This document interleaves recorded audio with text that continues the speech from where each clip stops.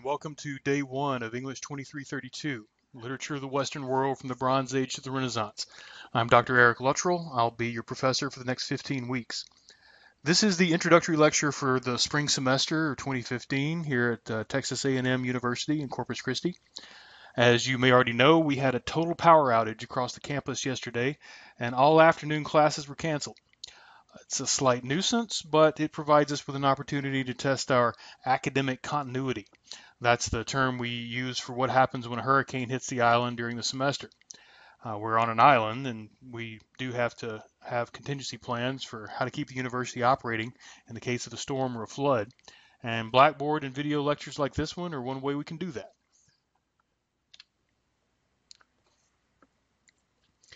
In this course, we're going to cover more than 3,000 years of literature, starting in Mesopotamia, what is today Iraq, with the story of Atrahasis, which was written on clay tablets around 1650 before the Common Era, and derived from oral stories that are even older than that. We're going to go all the way from there to William Shakespeare's play The Tempest, which was one of his last plays, written around 1610 of the Common Era. You will need to buy paper copies of 5 books, all 5 of which are listed on the syllabus and available in the TAMU-CC bookstore. The first one you'll need is Myths from Mesopotamia, which contains the readings we'll be doing for the next 2 weeks. You won't need the other 4 until week 6, so if you're ordering online, you have some time.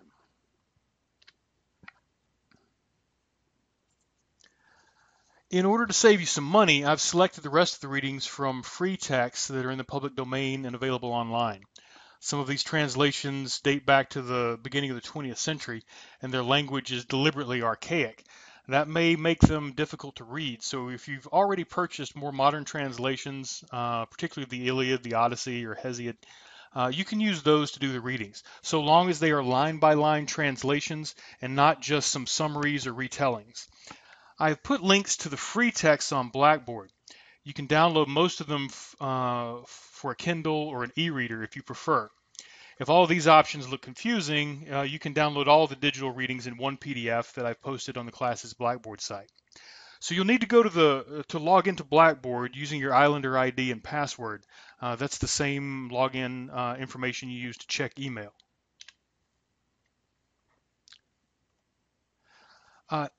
Here on Blackboard, you can find my contact information. You can find lists of books you'll need to buy, a list of books that you can download for free, and the course syllabus.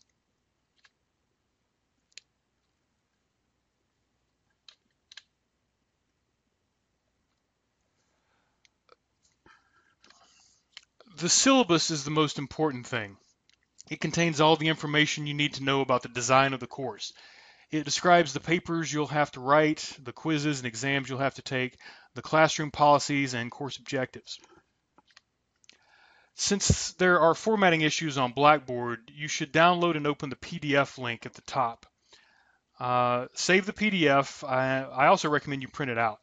There will be a quiz on Tuesday that will cover the syllabus, among other things, so read it well.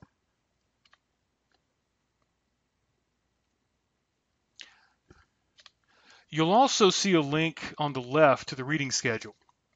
If you downloaded the syllabus PDF, there's a copy of the syllabus, a copy of the schedule on it. But if you want the schedule by itself, you can download it here. Notice that your first reading is due on Tuesday. It's the story of Atrahasis, and you can find it in the Myths from Mesopotamia book from pages 1 to 34. Remember that the readings are due on the day that they're listed, not afterwards.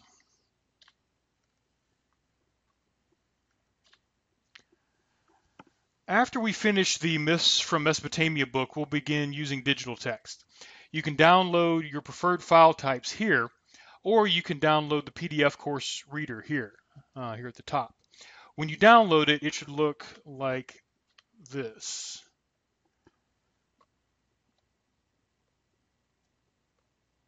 If you don't already have it, Adobe Acrobat Reader is available for free at adobe.com. The address is here on the top left of the screen. When you open the PDF, you can click the ribbon icon on the left to open up the bookmarks menu. This is the easiest way to navigate through the document. You can also click the titles in the table of contents to go directly to that reading. If you don't like to read on a computer screen, you can print this out.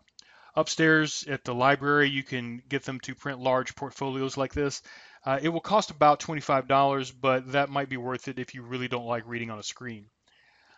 The first digital text we'll read is the book of Genesis. I know you probably already have a translation of Genesis in your own Bible at home, but for the purpose of this class, we'll want to all be on the same page, in this case, literally. The version included here is the New Oxford Annotated Bible, and it's those annotations that are going to prove very important in our study. It uses the New Revised Standard Version, which, as the name suggests, is the standard version for most scholars and theologians. So let's talk about literature. Or rather, let's talk about how stories work. We all know who this is, right? Ask your average person and he'll tell you this is Frankenstein. A clever few might say this is Frankenstein's monster rather than Frankenstein himself. What else do we know about him?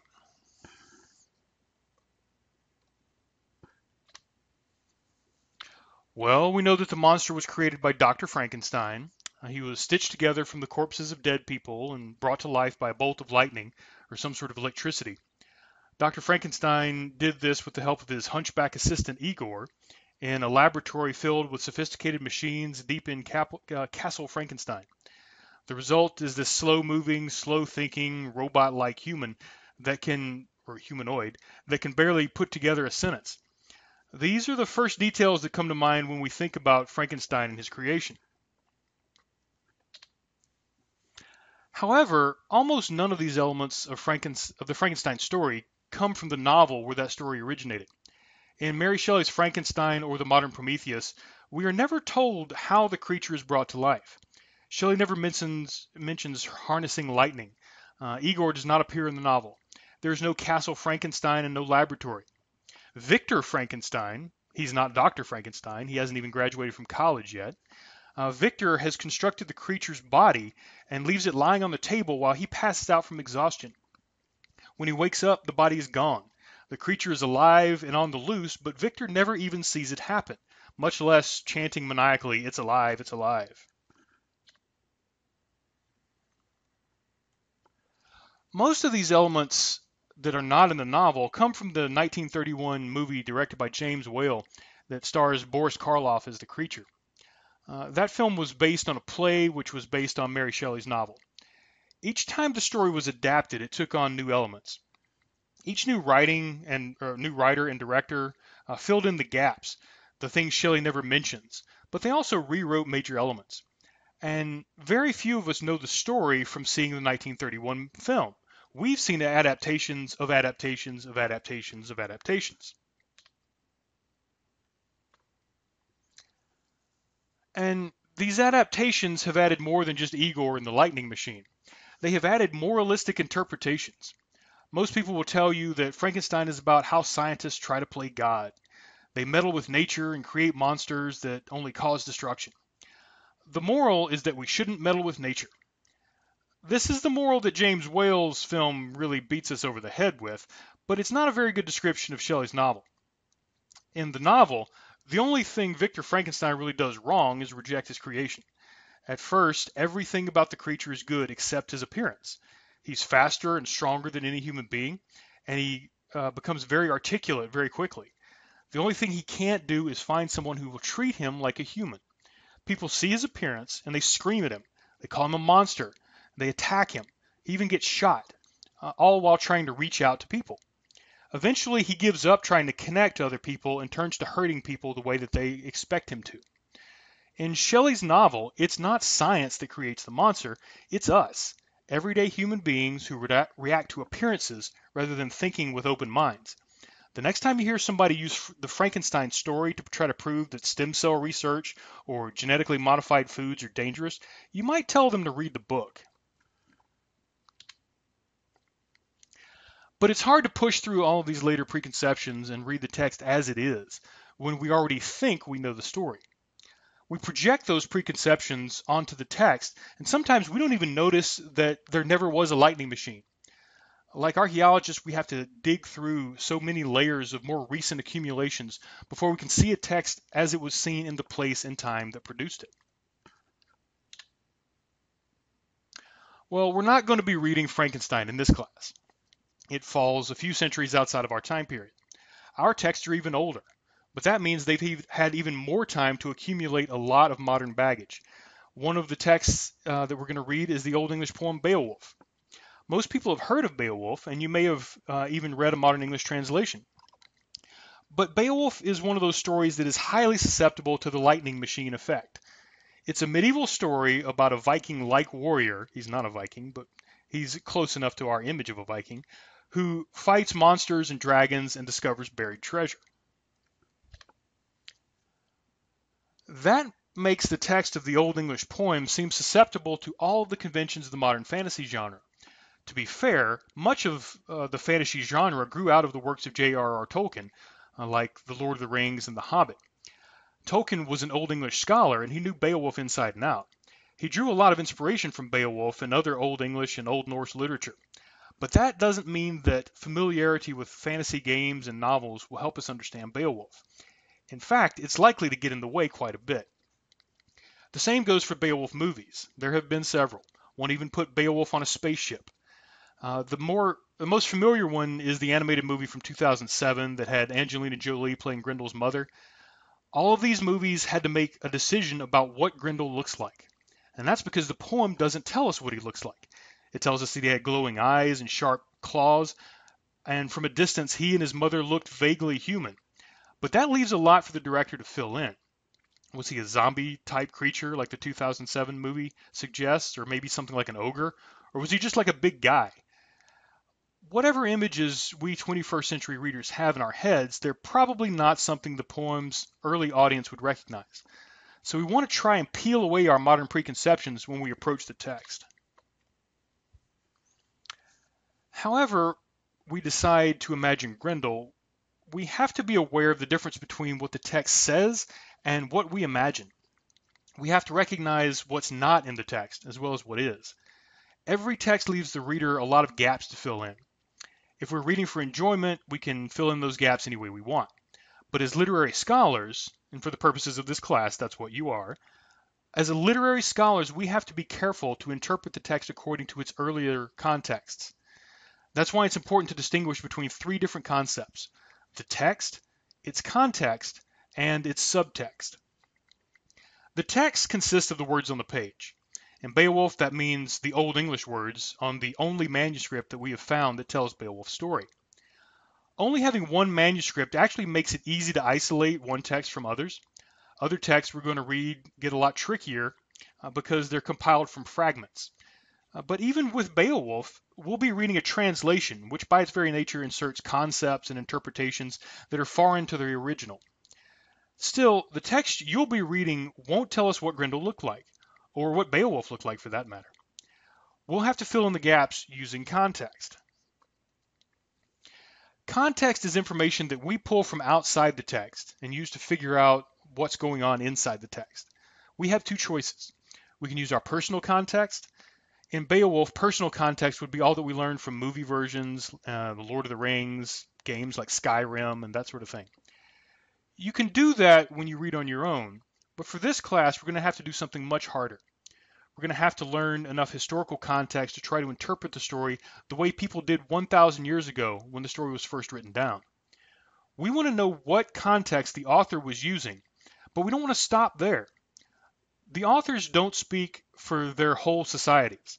They have particular points of views, they have likes and dislikes, they have loyalties to certain characters and prejudices against others.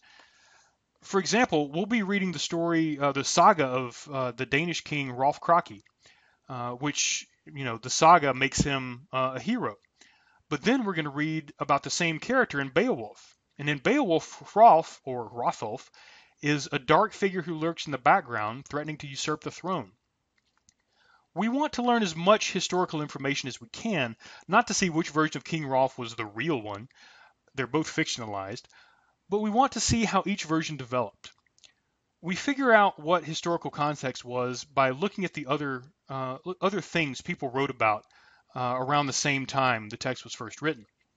We can also use what we know from archaeology, geography, physics, psychology, and other human sciences to learn about the text's historical context. That lets us figure out more about the interpretation process that the people who read it back then were using.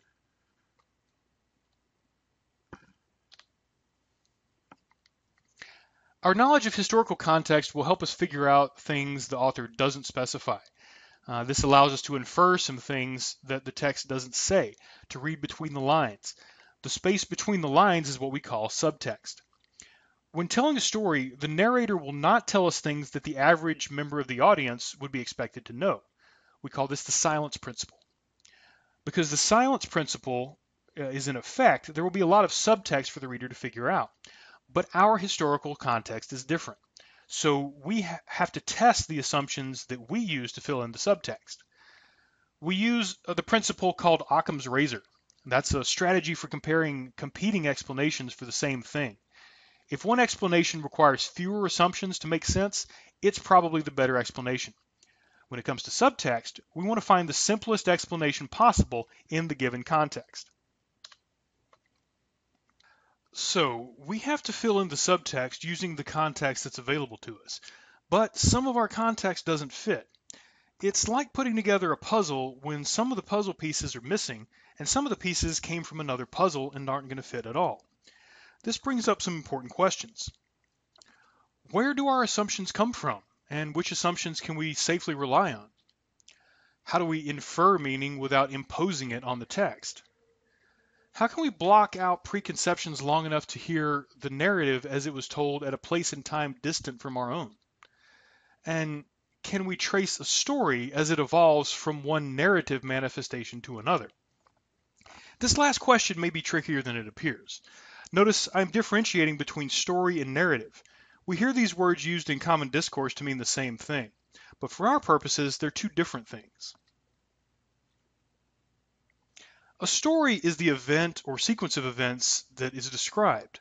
The narrative discourse is the description. It is how the story is conveyed. When two people witness the same car accident, they'll be likely to describe it very differently. One witness may say that the red car bumped into the blue car, while another witness will say that the red car slammed into the blue car. When it comes to describing why the event happened, the descriptions will be even more different. We always have our own ideas about what other people are thinking and why they do the things they do. The author of a text operates like a witness of a car accident. He has to make decisions about what to mention and what to leave out. He will usually try to explain why things happened the way they did, when another author may believe the same events happened for different reasons. What each author writes is the narrative. The events that happened are the story. Unfortunately, we can never have direct access to the story itself. Literary scholar H. Porter Abbott puts it this way: we never see the story directly, but instead always pick it up through narrative discourse. The story is always mediated by a voice, a style of writing, camera angles, actors' interpretations, so that what we call the story is really something we construct. But most stories, if they succeed, that is, if they enjoy an audience or readership, do so because they have, to some extent, successfully controlled the process of story construction. Since modern fiction usually starts with a single author making up a story from her own imagination, we tend to think of many stories as having a starting point. The way I described Mary Shelley's Frankenstein, I may have made it sound like her novel was the real story, and everything that came after it was an imperfect copy. But if that was the case, we would call it an urtext. An urtext is a single original that preserves the real or genuine story that all later versions derive from. The problem is, for the text that we're going to read, we never get an urtext. Every story is based on other versions. The written texts are almost all based on other written works, and those are based on oral tradition. Oral tradition is all of the previous versions that were spoken or sung by poets, people like Homer.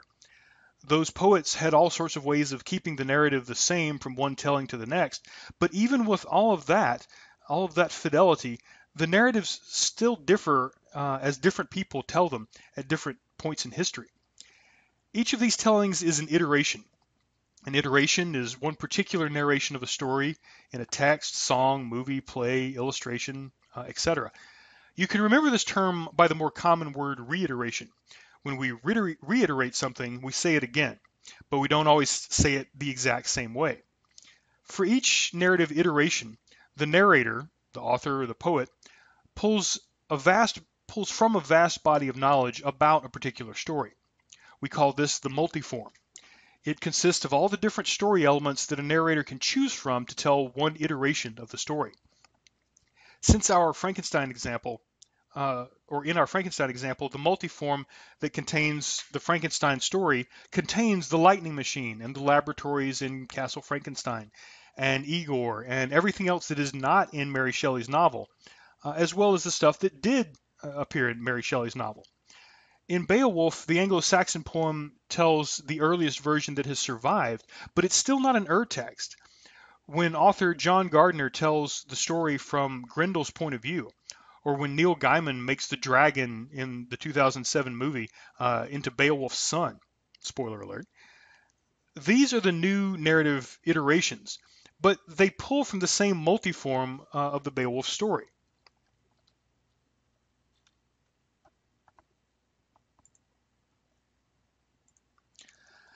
That means that at one time, somebody like Homer selected some stories about the Trojan War and some versions of characters like Achilles and Odysseus to put together into the narratives of the Iliad and the Odyssey. An understanding of that multiform will turn out to be extremely important. When we read parts of each poem, we will find many allusions to other stories, people, and places that we may never have heard of before. Homer assumes that we already know who these people are and what the stories about them say. But when we first read these poems, we have no idea what these stories are. That's why we have to dig through the historical context to see what pieces are necessary to read the narrative that is linked to a much larger multiform. We will always have to stitch together stories and read the subtext as carefully as possible. So our goals as literary scholars may not be what most people think they are when they take a class like this one. We all love literature, and we're not hopefully going to lose our love of literature, but just reading stories for the love of it is unfortunately not one of our primary goals. You don't have to take a college class to enjoy reading. Our goal is not to learn a plot or learn a summary of a plot. Of course, understanding what happens is essential to studying the narrative, but it's just the first step. If you want to read a plot synopsis on Wikipedia or sparksnotes.com before you read the text, go ahead. But knowing what happens is not the same as seeing how it is narrated. Our goal is not to decode a text.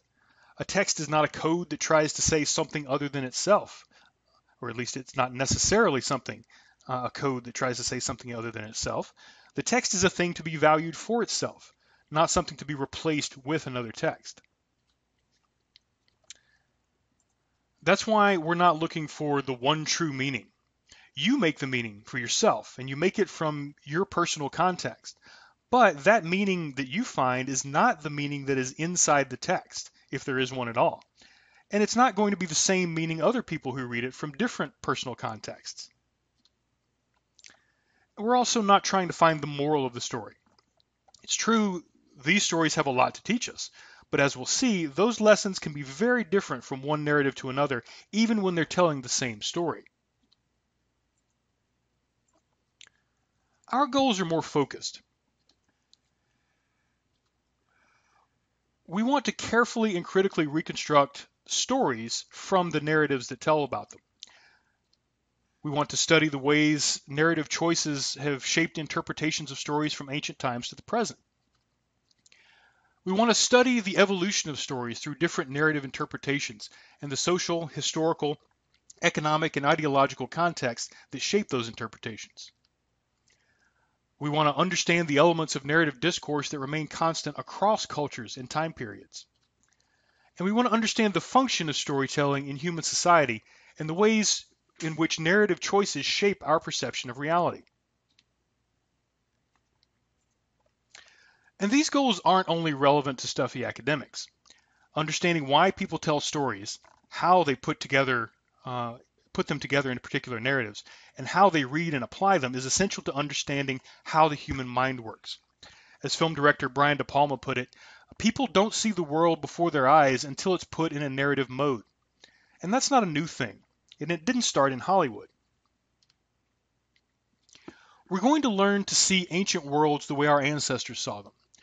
And we're going to do it by learning the stories through which they saw themselves and through which they saw their world. We're going to start with the story of Atrahasis. This is a text about the Great Flood that was written down a millennium before the Genesis story of Noah. It comes down to us carved in the ancient language of cuneiform onto clay tablets. Actually, it survives in pieces on broken fragments of clay tablets. That's why you will find lines of the text that are incomplete or missing. This will be our first exercise in filling in the gaps. But I'm looking forward to the semester, and I hope you are too.